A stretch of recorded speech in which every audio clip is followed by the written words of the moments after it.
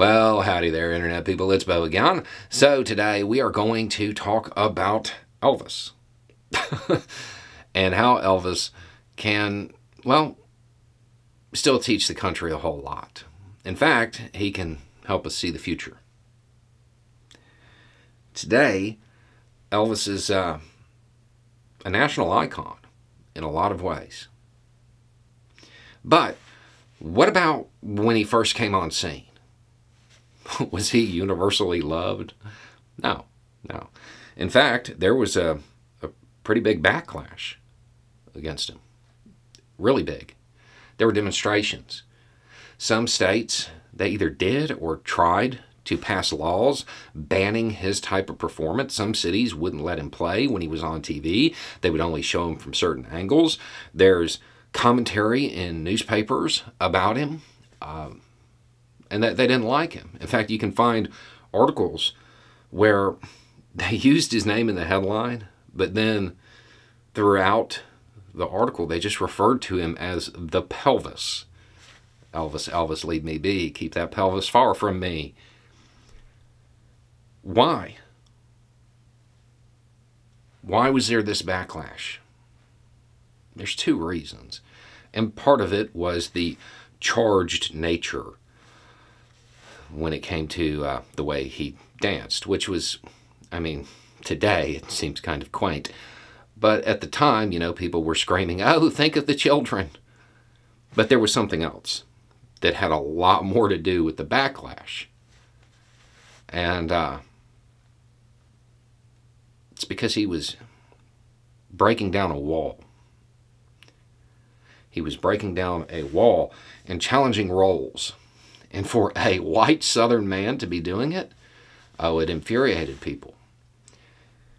Now, there's a whole video that could be made about how Elvis could be perceived to have basically just ripped off black music and profited off of it. That's a whole video that can be made. But that's not why people were mad at the time. Nobody in the South in that period of time cared if somebody ripped off black folk. That wasn't a concern of theirs. The concern was that he was taking black music and getting it to white kids. That was the problem. It challenged those roles that existed. And people are reluctant to change. Now, we know that the backlash wasn't successful, right? I mean, he's on a stamp today. The backlash was not successful.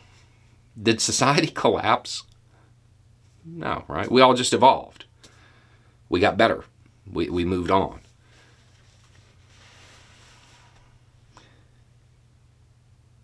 But why were people so opposed to it? We know now that society didn't collapse. So what was the opposition? It wasn't rooted in reality, right? It wasn't rooted in any real tangible effect that was going to occur. It's just perception, roles, tradition, peer pressure from dead people. That's it. That's what it was rooted in. When he challenged those roles, maybe even unintentionally, he upset those people who want everything to remain the same. And they created these doomsday scenarios about what was going to happen in the future. And none of it happened. We have the benefit of hindsight. None of that occurred. So, how does this help us see the future? Time moved on. We changed. But the more things change, the more they stay the same. Can you think of any performers today that are challenging roles, that have people screaming, "Oh, think about the children," that are just doing their thing?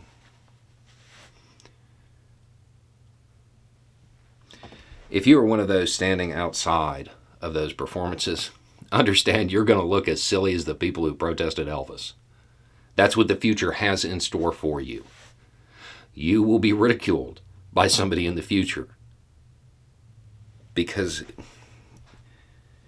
your concern is based on tradition. Your concern is based on peer pressure from dead people. These outdated roles that you want people to fit in. That's what it's based on. It's not based on anything in like real life. At some point in the future, there will probably be one of those people on a stamp.